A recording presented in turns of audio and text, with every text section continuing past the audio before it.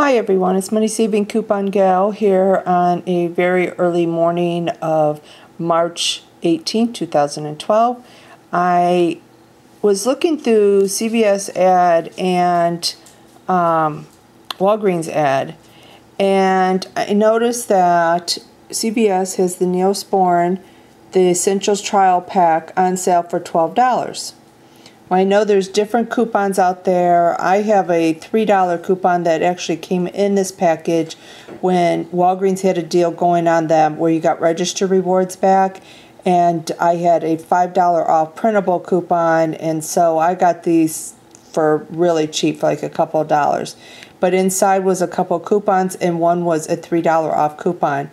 If you haven't already printed the $5 coupon, I believe it was at their website. I'm not positive though because that's been a couple months now.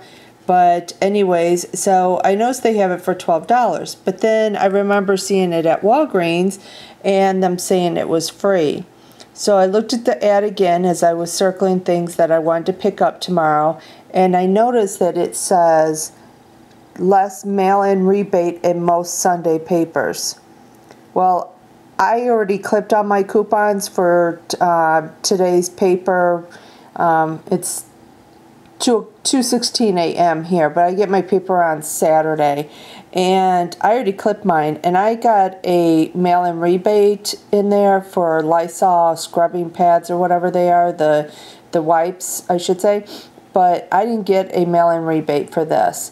So if you are getting this and you don't get the mail-in rebate, it's a better deal to get it at CVS for $12. You're saving 99 cents. You can still use your coupons and get a better deal than this at Walgreens.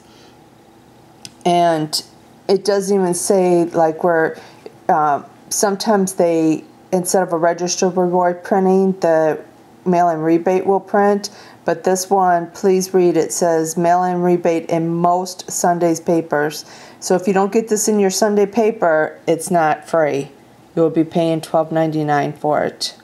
So anyways, just wanted to give you guys a heads up about that in case you missed that, because I know that happened to me one time before at Walgreens. I purchased an item that said it was free, and then the register spit out a mail-in rebate.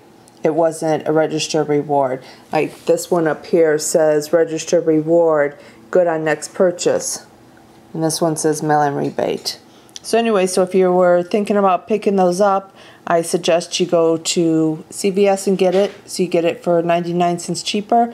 Unless you get the mail-in rebate, then I guess it doesn't matter because you'll get reimbursed anyways. Okay, well thanks for watching everyone. Please click like and subscribe. Bye.